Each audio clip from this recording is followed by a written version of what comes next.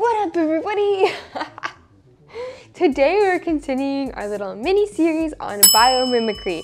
That is where scientists and inventors get inspiration for products to solve everyday life from nature. So on this little series, we've already talked about how wind turbine blades and fan blades have been improved by studying the fins on humpback whales. And today we're gonna be super inspired by slugs.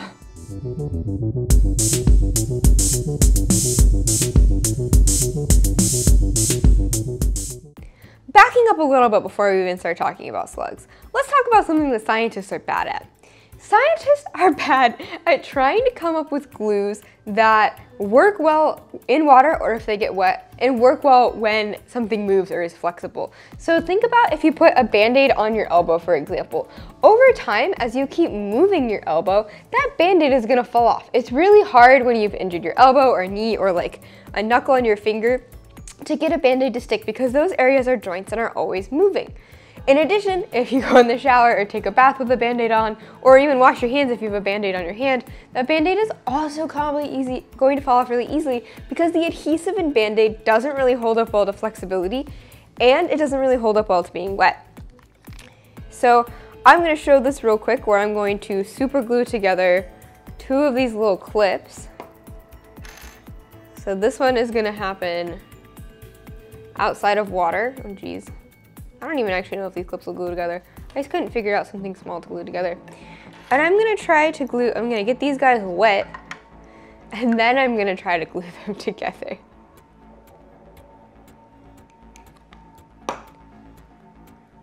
And then after I glue them together,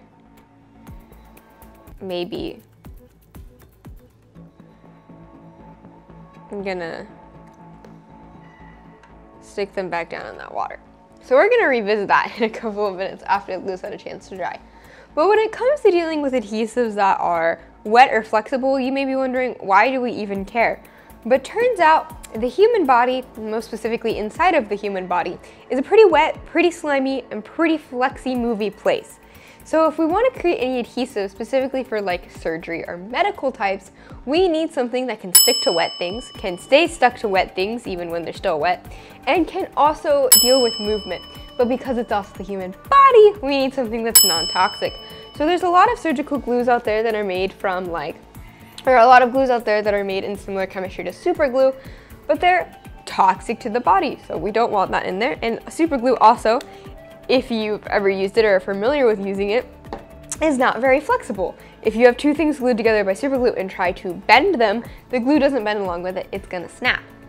So scientists turn to a most strange source of inspiration to solve this problem, slugs, because guess what? Slugs are wet, slugs are sticky, slugs are slimy, slugs are all sorts of things, and their slime are all sorts of things that scientists want in a surgical glue.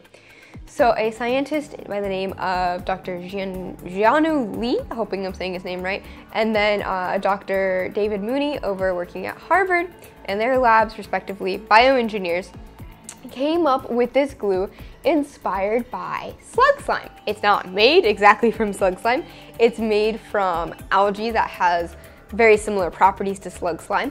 And they have been using this kind of gelatin-like patch to actually try to heal like tissues inside of our bodies and stuff like that. So they have managed to repair livers and holes in hearts, and they've even had it interact with with human cells, and it didn't cause any adverse reaction to human cells because it is non-toxic, which is amazing. Let's take a quick look at how our super glue did now. So now my clips are pretty stuck together, the ones that are dry, but if I try to bend my clips, again, like I mentioned, super glue is not very flexy, it can snap them apart. And let's take a look at the ones that were wet and then that got soaked underwater. And the glue is still wet and it didn't stick together at all.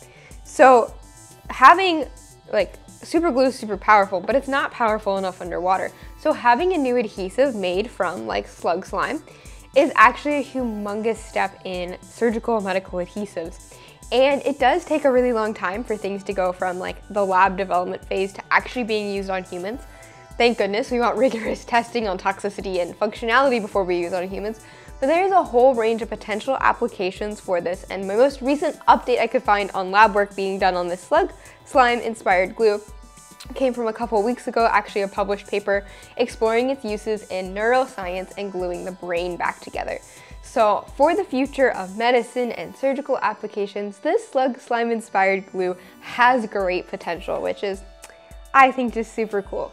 So I hope today you enjoyed learning about slug slime and how it inspired hopefully a new trend in surgical techniques and helping to improve the lives of many patients.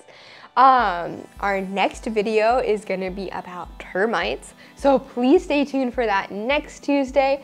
Like this video, subscribe to my channel. We've got 2 more videos left in our biomimicry mini series. And have a great day and keep it sciencey!